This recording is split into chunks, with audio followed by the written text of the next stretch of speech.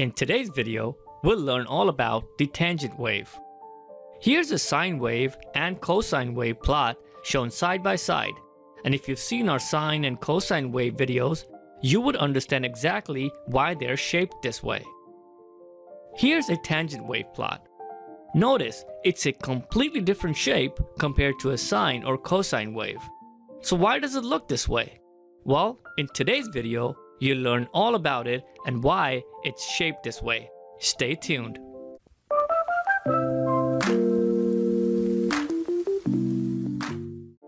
In every math textbook, you'll see this definition of a tangent wave. A tangent wave is just a sine wave divided by a cosine wave. Well, I can just show you this equation and say thanks for watching and we'll be done with this video. But you really won't understand the concept, so let's try to dig in further. To understand a tangent wave, there's only one concept you really need to understand, and that is slope. Let me explain. Let's say you're driving on a road which is in a hilly area and has ups and downs. As you drive, the chances of the road being completely flat or leveled through your entire trip is rare and not going to be the case. Instead, the road is going to have ups and downs like shown here. You'll have some part of the road that is pretty much flat, some parts may be uphill, and some may be downhill. So for a realistic road, you'll have a random combination of these three cases. To describe these ups and downs mathematically, you can use the concept of slope. Slope of the flat region, slope of the uphill region, and slope of the downhill region. So let's work that out. To do that, the first thing to do is draw a vertical and horizontal axes as shown in blue. Now let's consider only the flat region. Let's pick a section of this road as shown by the dotted line.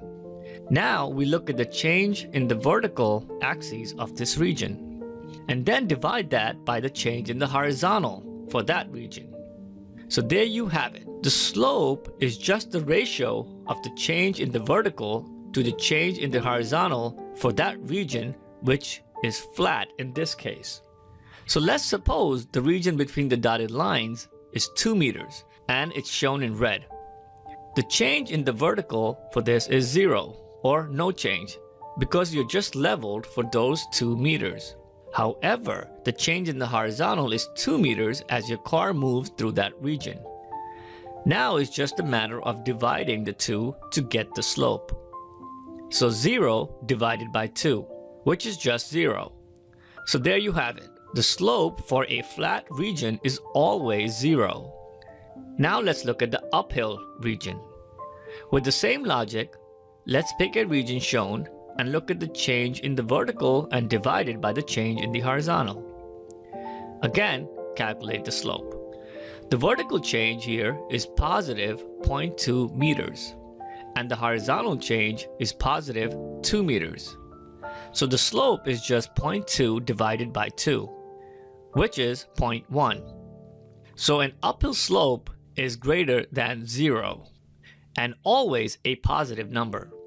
And finally, if you look at the downhill road, pick a region, the vertical change is now in this direction, or the vertical change is now negative.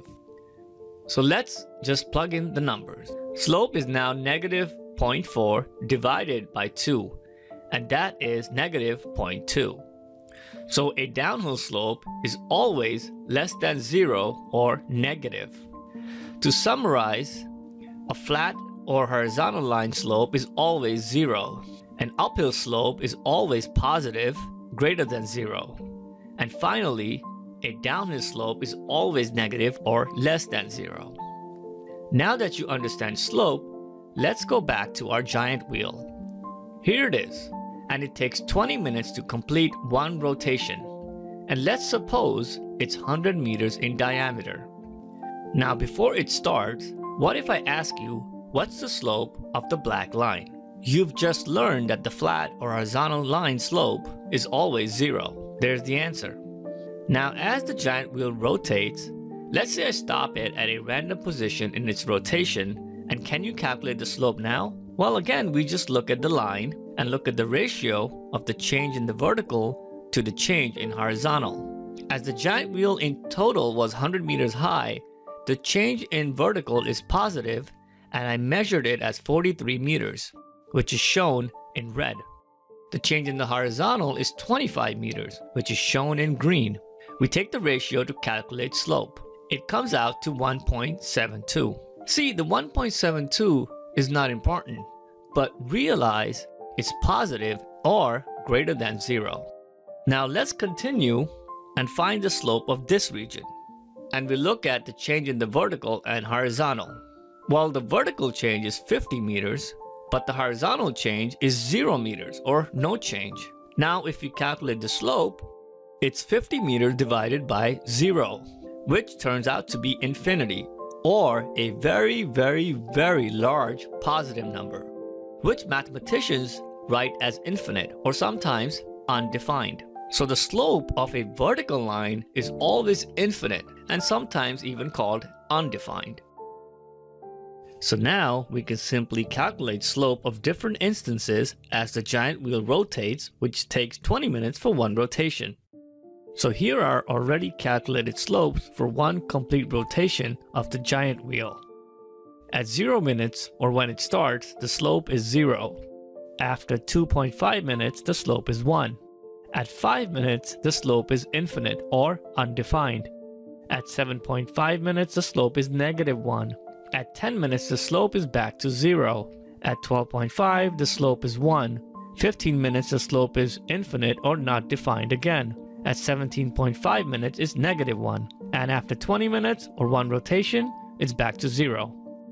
Now let's plot these slopes on a slope versus time plot. At 0 minutes, 2.5, 5, 7.5, 10 minutes, 12.5, 15, 17.5, and back to 20. Here you go. This is a tangent wave. So a tangent wave is simply slopes plotted with time as the wheel rotates. But in this plot, I only took 9 data points to explain the concept to you, so the plot doesn't look complete. If I plot slopes continuously as the wheel rotates, this is what you get, a tangent wave. So again, the tangent wave plot is actually the slope varying as the wheel rotates. Realize that the tangent plot is not continuous in this dotted rectangular region. That's the most weird part about this wave.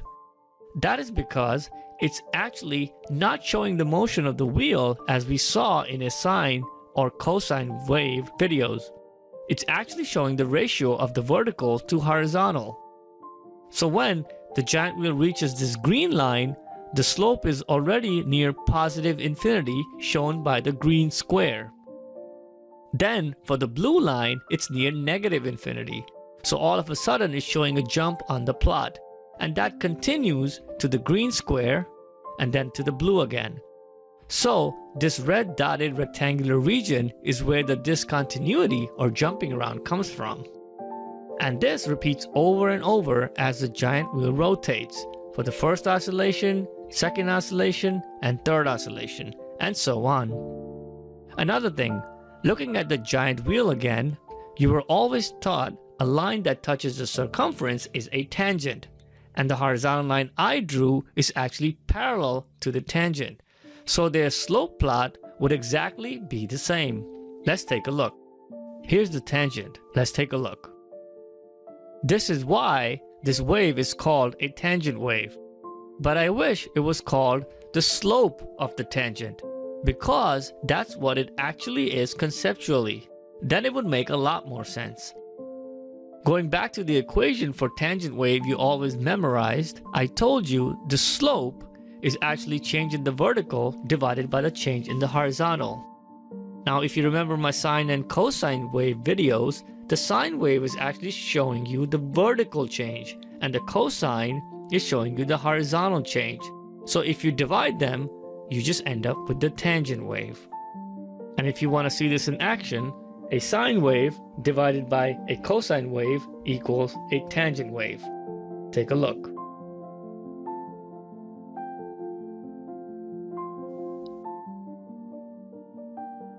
Thanks for watching this learnability video. Keep on learning.